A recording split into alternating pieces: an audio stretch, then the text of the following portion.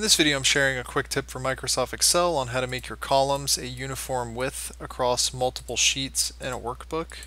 You can see at the bottom here that I have 4 sheets, and across each one of them the columns are kind of different widths, so it makes it a little bit hard to compare the numbers across each sheet.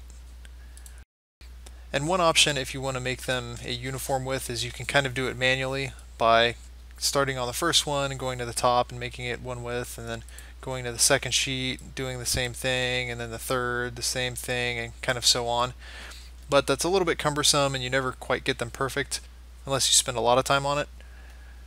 So I found what's easier is to just right click on one of the sheets at the bottom and say select all sheets, and then format your columns to a width that you want them to be. That should suffice. And then now, whenever we browse to different sheets at the bottom here, you can see that they're all exactly the same width.